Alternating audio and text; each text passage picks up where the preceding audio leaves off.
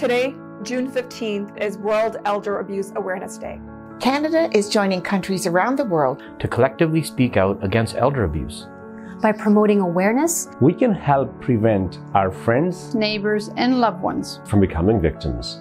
Elder abuse can take on a variety of different forms. It includes the mistreatment, neglect, and exploitation of older adults, whether a single instance or repeated act.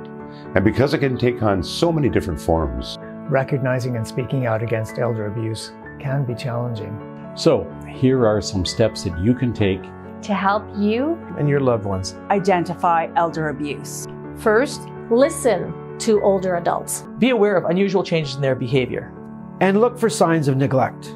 As a government, we are fully committed to combating elder abuse in all its forms. That is why we're funding and supporting over 600 projects across Canada that focus on elder abuse and prevention through the New Horizons for Seniors program. We're also committed to strengthening protections by finalizing the definition of elder abuse, investing in better data collection, and establishing new offense penalties under the criminal code that are related to elder abuse. As a government, we will continue to work to ensure that those who knowingly abuse and neglect seniors are held accountable.